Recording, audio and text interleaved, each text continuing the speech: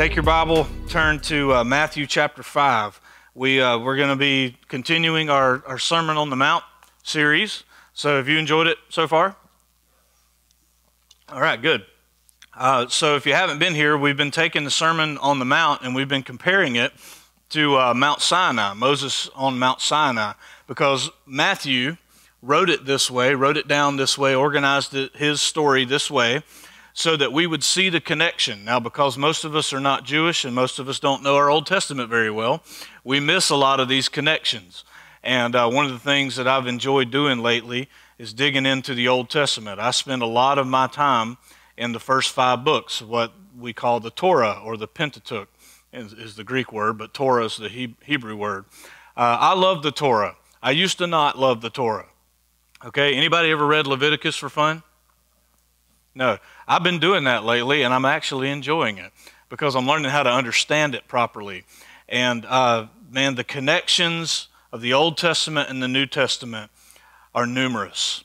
We're intended to read our New Testament through the lens of the Old Testament because that's the story leading up to the Messiah, right?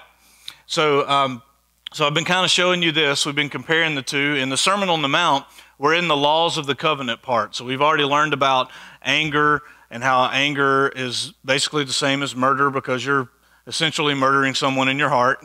I know you don't think of it that way, but that's how Jesus thought of it, and I just go with him. Amen? Yeah, I'll just go with him.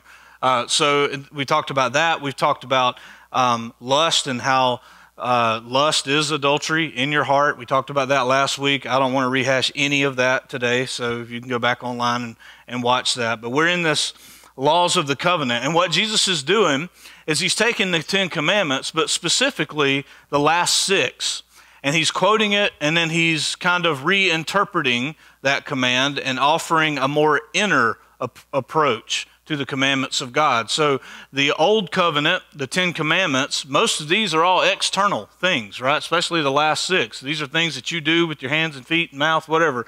These are the things that you're not supposed to do because they're destructive for you. Now, Jesus is going to take all those things and he's going to turn it inward. It's not just about adultery, it's about a lust problem. It's not just about murder. You actually have an anger and unforgiveness problem, and that's a bigger deal. And that's what leads you to do things like murder or slander. So he's doing this with every single one. Now, the 8th commandment is do not steal in your English Bible. But I did some research on the Hebrew and found out that that word also means deceive. Do not deceive. And that obviously gets translated steal in a lot of context, depending on the context, because you are being deceptive if you are stealing. Yes? Yes? You ever had anybody steal anything from you? Did you feel like you were deceived? Do you feel like that person was deceptive? Yes. So what Jesus is going to do today is he's going to talk about this strange thing that they practiced back then called swearing an oath. And he's going to call that deception. Now, as we dig into it, that'll make more sense as we go. So let's dig in. You ready? All right, we're going to start in verse 33, chapter 5, verse 33. He says, "Again, you have heard that it was said to those of old, 'You shall not swear falsely, but shall perform to the Lord what you have sworn.'" Now here he's not actually quoting from the 10 Commandments. He's quoting from Leviticus, that book that we all love to read so much. Leviticus 19:12, it says, "You shall not swear by my name falsely, and so profane the name of your God, because I am the Lord." So he's quoting actually from Leviticus, and he's quoting a little bit from Deuteronomy. And it's also the same phrase, "You shall perform to the Lord what you've sworn." That appears in Numbers 30, Deuteronomy 23, and Ecclesiastes 5. So this is a very common phrase in the Old Testament. And what Jesus is doing is he's leading them toward what the 8th commandment was really about. Don't deceive. So he's talking about this idea of swearing falsely. Now, here's what we need to understand. There's nowhere in the Old Testament, at least not that I have found, where God ever commanded anyone to swear an oath. He just says if you do swear an oath, If you do swear an oath, then you must fulfill it, because to not fulfill it would be lying and deceiving. So he never actually commanded anybody to do this thing about swearing oaths. He just says, if you decide to do that, here's what you need to do. Okay, so, but what happened by Jesus' time, when Jesus comes on the scene, the Pharisees, which were basically the teachers of the whole community, they had been teaching people that you must swear an oath, and there's certain things you must swear by. So like in our culture today, we would say things like, and we say silly things like, I swear on my grandmother's grave. You ever said that? Or I swear to God? You've probably done that. You don't want to admit it because you think, where we're at right now is holier than where you're at out there, but you don't want to admit things in here for some reason. We should be most honest in this room. Actually, that's what the sermon's about today, is being honest with each other. So they had come up with this idea. They had taken something from the Old Testament, and instead of doing exactly what God said, they kind of changed it into their own thing. And they were saying, if you're going to make any kind of promise, you must swear by something, like by the temple, or swear by heaven. Now, what they would not do in Jesus' day, they were afraid to swear by God's name, because they knew if you swear by God's name and then you don't keep it, God might come kick your hiney. So they would not. Can you say hiney in here? Is that okay? I expected a laugh. I had to say it twice to get one. Anyway, what they would do is they wouldn't swear by God's name, because that would really put them at risk. So that what they would do is they would find objects, whether it's in the temple or something else, they would swear by those things so they wouldn't be at risk of swearing by God's name. Does that make sense? So we do the same thing. We don't like to swear to God. So what we do is we swear on your life, or I swear on my kids, and all this, which, your kids okay with that? And then you swear on your grandmother's grave. Like, what good does that do?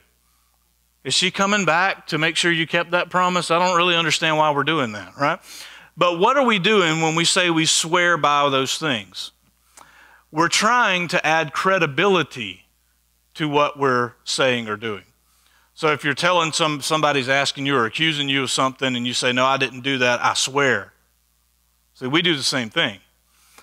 The problem was, when Jesus walks on the scene, the Jewish leaders were teaching people to swear by certain things, mainly to swear by things in the temple of God, which is God's house, or it was. Now there's a new temple, and it's you and me, right?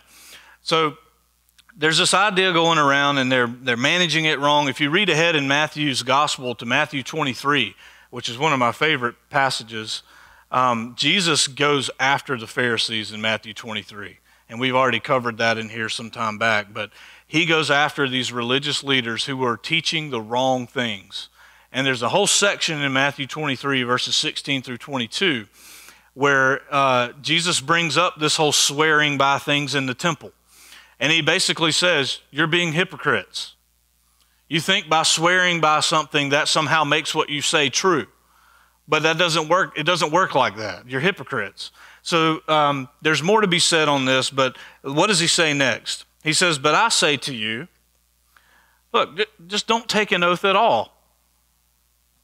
Either by heaven, for it is the throne of God, or by the earth, for it is his footstool, or by Jerusalem, for it's the city of the great king. And don't take an oath by your own head, which is like saying, I swear on my own life. For you cannot make one hair white or black. Now, obviously, this was before they had salons where they could make your hair white or black. But what he's saying there is you can't actually change your hair color. So don't swear by your head if you can't even do that part, right? What he's doing here is he's saying, look, you're getting yourself in all kinds of trouble trying to add credibility to your own deception because you're swearing by something that belongs to God. But the things that belong to God don't belong to you. So it doesn't make any sense to swear by those things. So when we say that, when they would say things like, I swear by heaven that what I am saying is true, or that I will keep this promise, Jesus would say, heaven doesn't belong to you. That's where God's throne is. He's the king of heaven. You can't swear by heaven. It doesn't belong to you. Does that make sense? He says, and don't swear by the earth, because the earth is his footstool. In other words, his throne's in heaven. He's sitting in heaven, and his feet are on the earth. If you go to Isaiah chapter 6, Isaiah has this vision where he gets to peer into heaven, but he starts out in the temple, and he sees the robe that God is wearing, and it's filling the whole temple. But he saw God's face, his body, high and lifted up in the heavens. So it's as if he's sitting in heaven, but he's connected to the earth. He's ruler of heaven, and he's ruler of earth. Earth is like a footstool to him. Actually, in the temple, when you went into the most holy place, there was a box in there called the Ark of the Covenant, and that was considered to be the footstool of God's throne. His feet rested on the Ark of the Covenant in the Holy of Holies. That's how they thought of it. That's how God wanted them to think about it. So the earth doesn't belong to us either, so we can't be swearing by the earth as if that's going to add credibility. And then Jerusalem, this is the city of the great king. He's quoting from Psalm 48, I believe. I've got it in your notes somewhere. 48 verse 2. So he's saying, look, these things don't belong to you. So for you to swear by these things to try to add credibility to yourself actually doesn't make any sense. See what he's doing? But what's the real issue here? The real issue that Jesus wants to deal with is what the 8th commandment was dealing with in Exodus 20. Don't be deceptive. Because here's what they were doing. They had found a way, they had devised a way, and the religious experts, the scribes, the Pharisees, the Sadducees, they had become experts in loopholes. So what they did is they constantly studied the scriptures to find ways to get around certain things. Or they would find things that they didn't struggle with, but they noticed other people struggled with, so they would make that commandment even harder to keep by adding more commandments on top of it. I call this the hedge effect. So you have God's law, and then they build another law around it like a hedge to keep you from breaking that law, and then that one gets broken, so okay, we need more hedges. So they just keep going out. Before you know it, you've got thousands of pages of laws that weren't actually God's word. They were the traditions of men. So the Pharisees were doing this.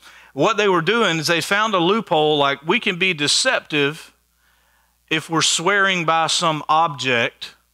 We could actually add credibility to us even if we're lying about something. That's what's going on. So the real issue here is not necessarily swearing an oath. The issue here is honesty and being truthful. Now, I'll just ask the question, is there some deception in our world today? That's what we really want to talk about this morning.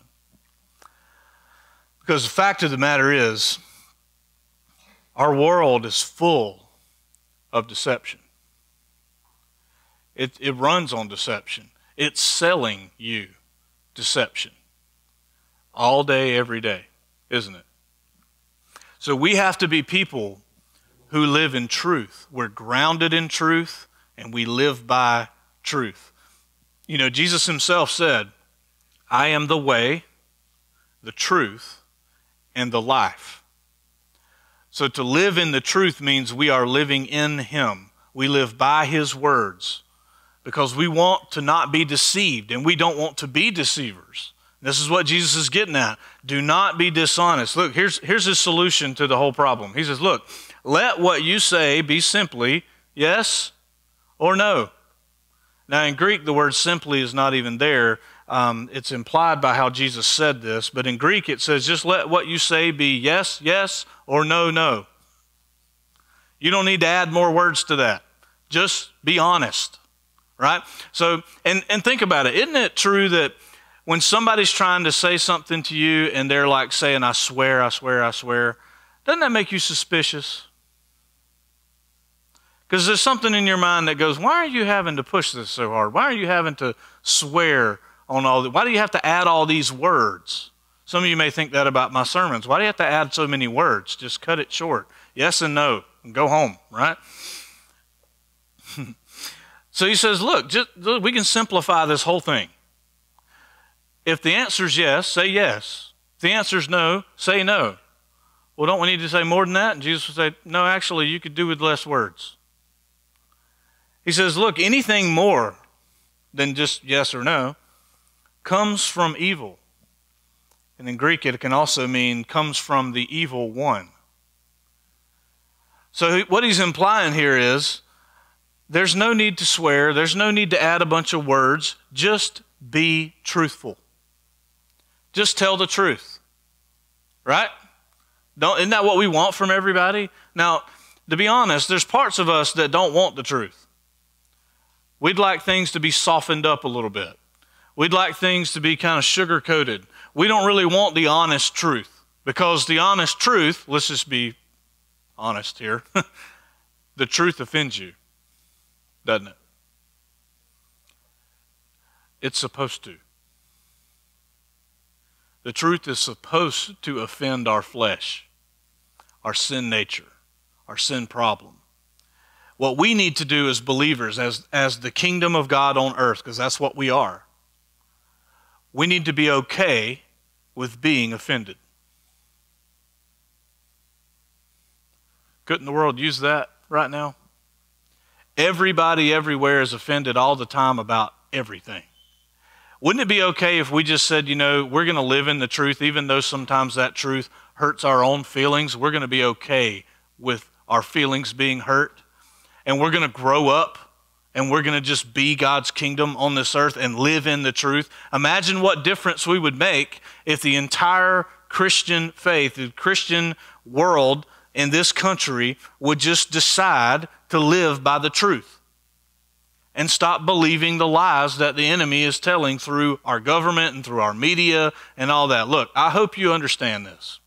You cannot trust your government. You cannot trust your media. If you haven't learned anything over the last 2 years about this, you should know by now. You can't trust the government and you can't trust the media. Why? Well, for one, they're working together. And for the other thing is there's some big business corporations that decide what you need to know and what you don't need to know. And they make money off of everything they do. Everything's driven by money and power. Right? So I think if Jesus were to be giving this Sermon on the Mount in the climate that we're in today, he would say, look, your world, you are surrounded by deception. You be a person of truth. In the middle of all that deception, you be true. You be honest. Proverbs 10:19 says this, when words are many, transgression is not lacking. But whoever restrains his lips is prudent or wise.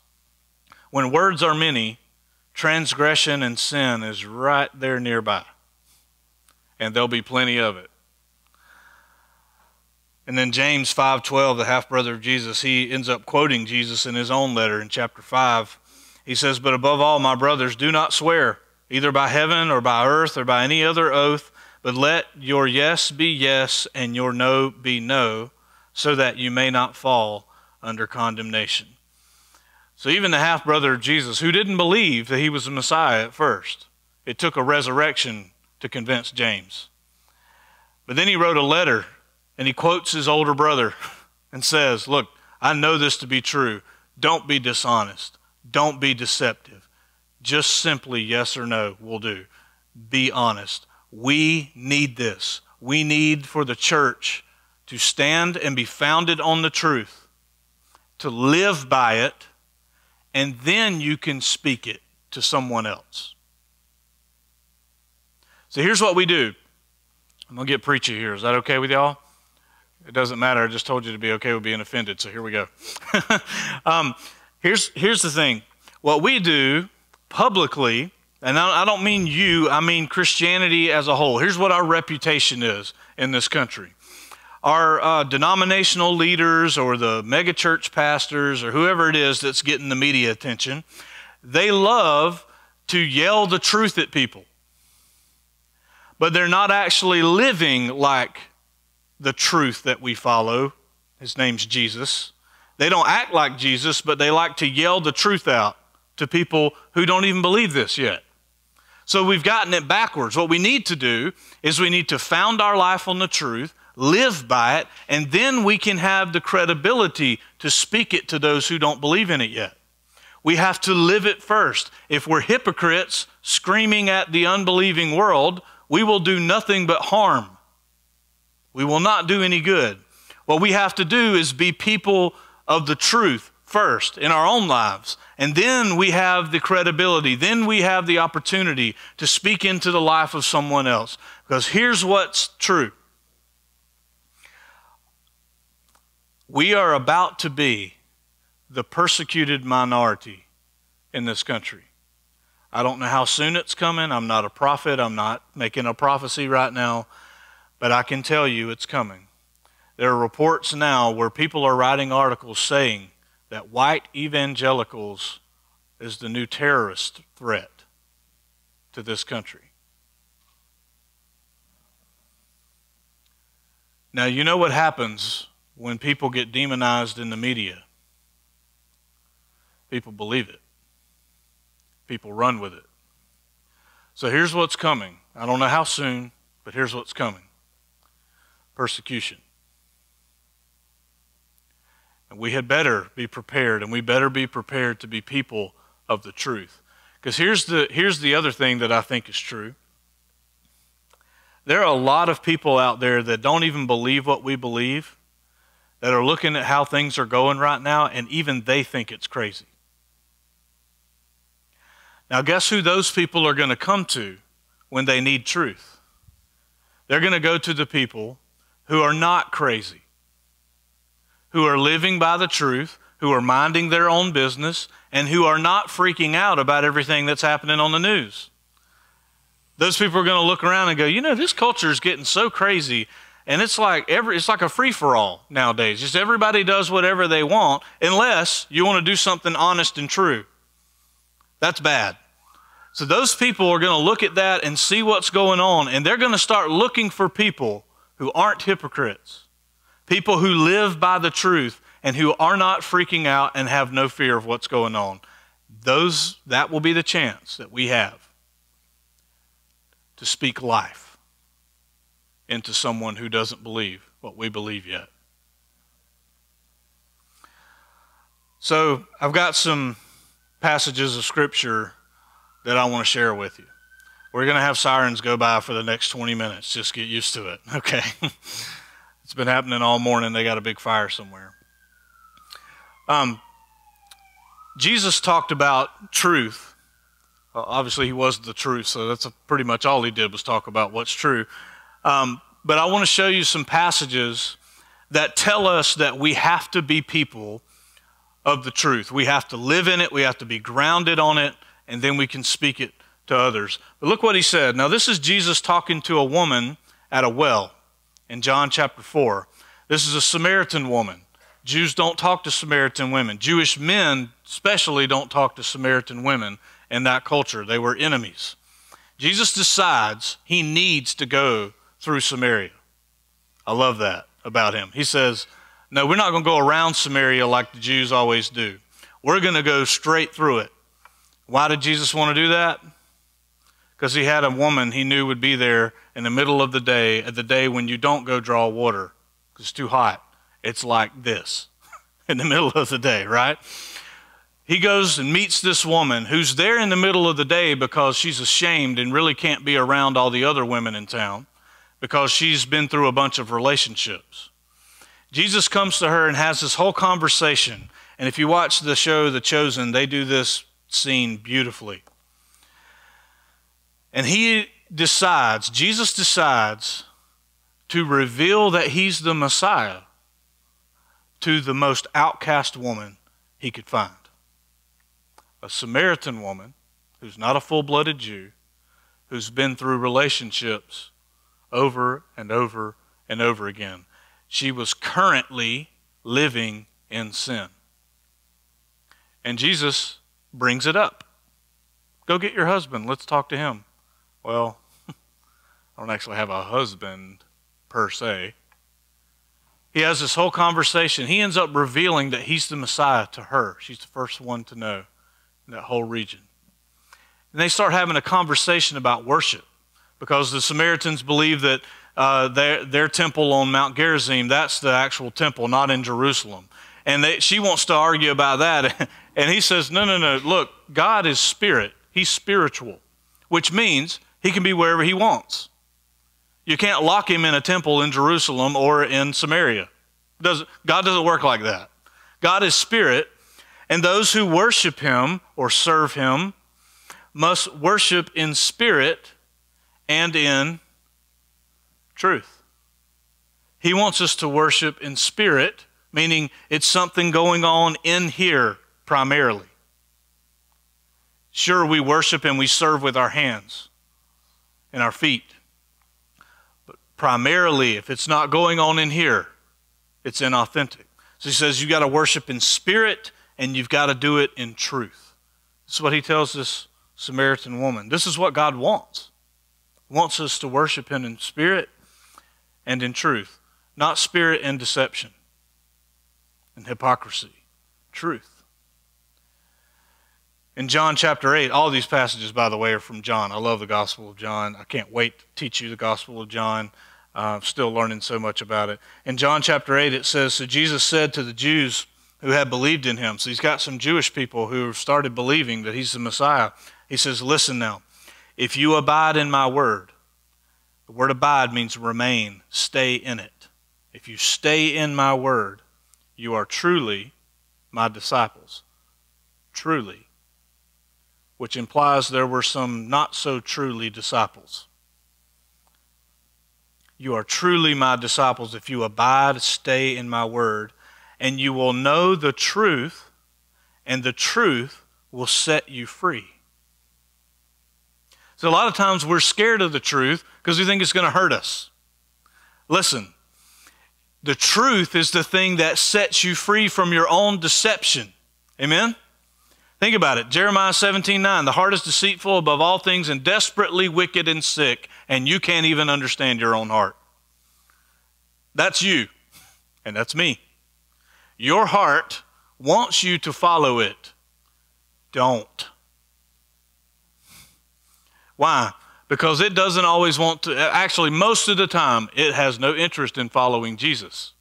It wants to follow its own desires and pleasures, and it wants you to follow along. Just go along. Your heart is deceitful, but the truth will set you free from that deception that's already in you.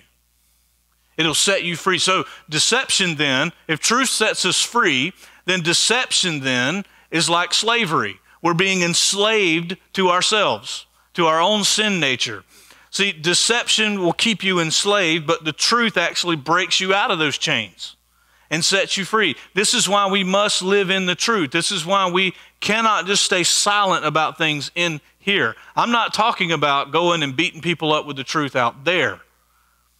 Listen, if you would work on your own stuff, you wouldn't have time for them out there.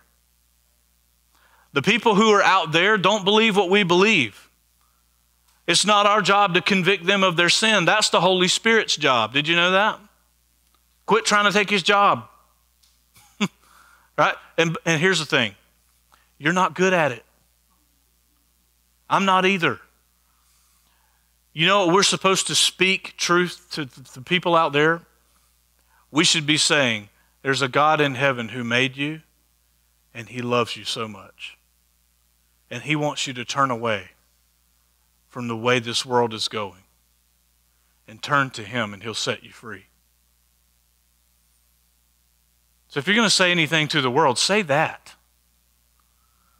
You know, what's going on right now, and look, there's some crazy stuff happening, and I realize that we need to stand on the truth. But can we stand on the truth in here? Can the churches stand on the truth in their churches first? I mean, look, Disney's crazy. All right, let's just talk about it. We might as well.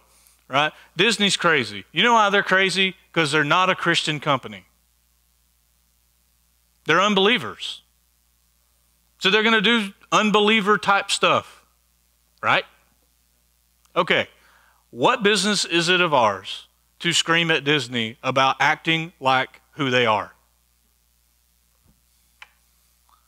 Now, we could have a discussion in a room like this and say, let's talk about this Disney thing. Should we be supporting that? What should we do? What shouldn't we do? We can have that discussion. We don't need to get on TV and yell at Disney. If you're mad at Disney, here's shocker. Don't go. Well, now they got Disney Plus and they're putting all this on there. Cancel it. No need to yell. You can do it on your remote. You don't even have to go anywhere. You don't have to make a phone call. You can just click, cancel. End of problem. Look, I don't like anything they're doing right now, especially lately. The guy who does the voice for Buzz Lightyear in the new movie called us all idiots this week. He said, if you disagree with the homosexual stuff that we're putting in our films, you all are idiots and you should die off like the dinosaurs. That's what he said. He also is the guy who plays Captain America in the Marvel movies. That's what he says about me and you. Now, I don't need to go yell at him. I don't know him. And I'm not surprised. He works for companies who pay him millions and millions of dollars to go and say things like that about people who disagree with him. I don't care. But you can bet he's not getting my money. I'm not supporting him to call me an idiot. But that's what I'm going to do. I don't need to yell about it. I don't need to boycott them. I hope you realize we can say we're going to boycott somebody all day long. The Southern Baptist Convention met this week and somebody got up and made a motion to boycott Disney again. I was like, come on, did we not learn anything the last time? Here's the deal. You can say you boycott something, but the majority of the Christians are not going to change what they're doing. So what good did you do? You were a jerk to unbelievers publicly. So we're not going to do that. Here's what we're going to do. We're going to be people of truth. We're going to live by it ourselves. And if the whole world around us crumbles in deception, we will still be standing. And we can wave at those people who are in such a mess in their deception. We can say, hey, we got something that can set you free. We have something that can actually set you free from your own deception and from the deception of this world. We would be still standing to do that. John 16, Jesus is talking to his disciples, and he's going to be going away soon. He's going to the cross. He's going to be killed. And he's trying to give them a pep talk. He says, look, when the Spirit, capital S, Spirit of truth comes, that's the Holy Spirit, he will guide you into all the truth. He's going to teach you. He'll guide you and teach you. But you remember, now, you have to abide in his word so he can guide you. Right? You have to abide in the word and let the Spirit guide you to the truth.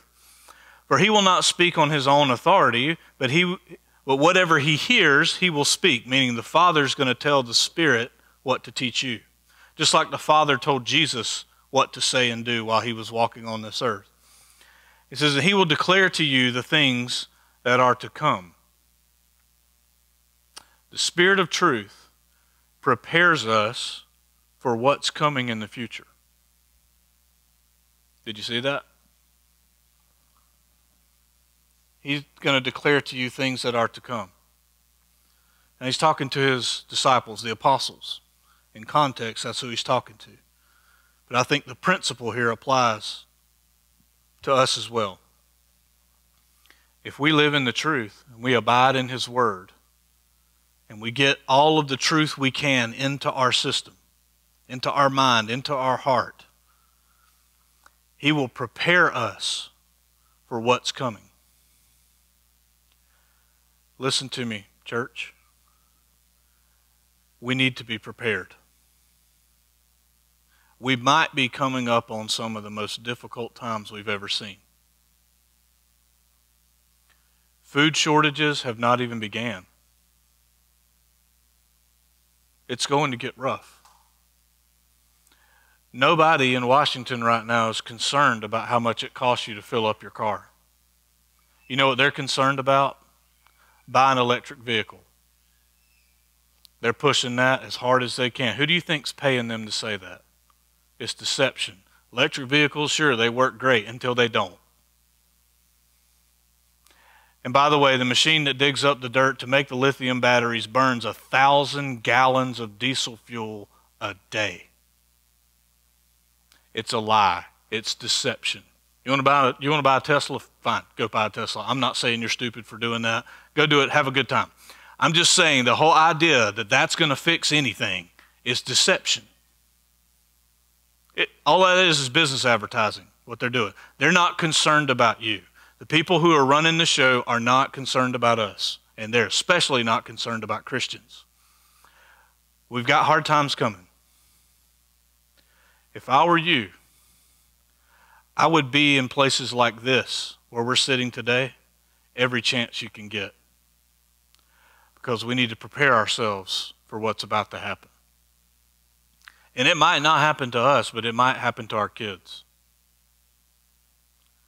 We might be at the end of our life before we see all these events really turn up.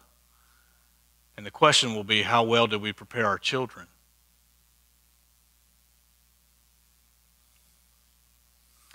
He'll prepare us for what's to come, but you got to stay in the truth, stay with the Spirit. John 17, this is Jesus' high priestly prayer for us. Do you know Jesus prayed for you? You should go read John 17 and read what he prayed for you. Now, I really like the fact that Jesus prays for us. This is so exciting to me because the Father likes to answer your prayer. Yes? He likes to give you good things. How much more does he answer the prayer of his only begotten Son who gave his life for the world? And Jesus prayed a prayer for us. He prays for his disciples in John 17, and then he says, now, I want to pray for those who will believe in my name through the disciples' message. That's us. Here's what he says during that prayer. Sanctify them, those who believe, in the truth. Your word is truth.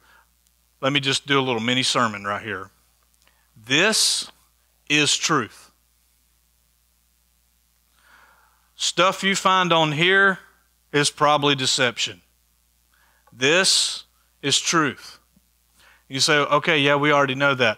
Why aren't you reading it every day of your life? This is absolute, accurate truth directly from the Spirit of God to us. Amen? Aren't you glad we have this? I mean, if we didn't have this, here's what you'd be left to. You'd be left to a bunch of preachers and so-called prophets to tell you what God thinks. I don't know about you. If the last couple of years hadn't taught us anything, the internet prophets have been wrong. Over and over. All of them said Trump was going to get reelected. They were all wrong. And guess what happened to their ministries? Nothing. They're still going on strong and people are paying them left and right. My Bible says if you're a prophet and you're wrong, you're not a prophet. Okay, end of sermon. Your word is truth. His word is truth. This is why, and I know you're not me and you're not doing the job that I do, but I don't have any problem sitting in this all day. I cannot get enough of it. And I'm not saying you got to be exactly like me and stick your nose in this thing all day long every day. But if I were you, here's what I would do if you want to be prepared for what's coming, whatever that is. I would be reading this when I got up in the morning. I would be listening to it on my way to work because, you know, the YouVersion app will actually read the Bible to you. Please don't read it on your phone while you're driving to work for the rest of us' sake, okay? But it will actually read the Bible to you. I know a bunch of people who do this. When they're driving to work, they're listening to the Word of God. My wife does this all the time. I hear Suzanne listening to people read the Scripture or talk about the Scripture on a regular basis. And when I'm not reading it, I'm listening to it. I listen to people do podcasts. I listen to the Bible Project podcast. You should try that out. It is awesome. Two guys, a Hebrew scholar and a not at all scholar, have a discussion about the Bible, and it is awesome. You will learn so much about your Bible you didn't know. And all of this puts truth inside of our mind, and it renews our mind. The Apostle Paul said this, don't be conformed to the pattern of this world. What's the pattern of the world? Deception. Don't be conformed to that. Don't go along with that. Conform means get in line with. Don't get along with that. But be transformed by the renewing of your mind. How do you do that? You read this as much as you possibly can. You come to places like this and learn all you can. Because it's truth. This is the only thing solid in this world. Right? There's a lot of things on shaky ground all over the place. This is the rock that we stand on. It will not lead you astray. It will lead you to truth because it is truth. It was written by the truth himself. Sanctify them in the truth. Your word is truth. As you sent me into the world, so I have sent them into the world. And for their sake I consecrate myself, that they also may be sanctified in truth. Sanctified, that's a churchy word, isn't it? Sanctification. I'll simplify it for you. You don't need to read a theology book on it. I got you. Sanctification means being set apart and changed for a purpose. Jesus prayed that you would be different in the world around you. You would have a purpose in this world. He prayed that they'd be sanctified in truth so he could send them out to do something. And you know what? That prayer was answered. Those 12 guys, well, it ended up being 11. One didn't turn out so hot.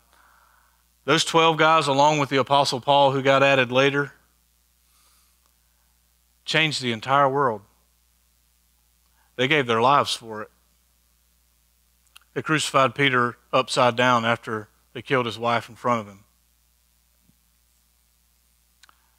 They chopped Paul's head off in Rome not long after they had crucified Peter. James, the brother of John, one of the sons of thunder, they arrested him. You can read about this in the book of Acts. They arrested him and they put him to death. And then they let John and Peter go. And John and Peter left rejoicing that they were counted worthy to suffer for the name of Christ. That's a different version of Christianity, isn't it? Follow Jesus, you might die. Nobody gives that invitation at the end of church, do they? Follow Jesus, you might get your head cut off.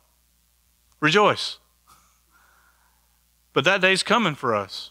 It's coming for somebody in the future. But we're going to be the people who get chased down and persecuted. But see, here's the thing. I'm not so worried about that because I know another one who's chasing me.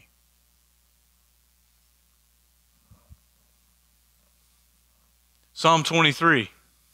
Surely his goodness and mercy will chase me all the days of my life. So I don't give a flip if Joe Biden comes chasing me. He's probably going to fall. I mean that figuratively and literally. I don't care if this American government, which has become so god-awful corrupt, comes chasing us down, because I know the other one who's also chasing me down, and he wins every time. Even if I die in the process, I win. Read the book of Revelation. The ones who overcome died for their faith, and Revelation calls that overcoming.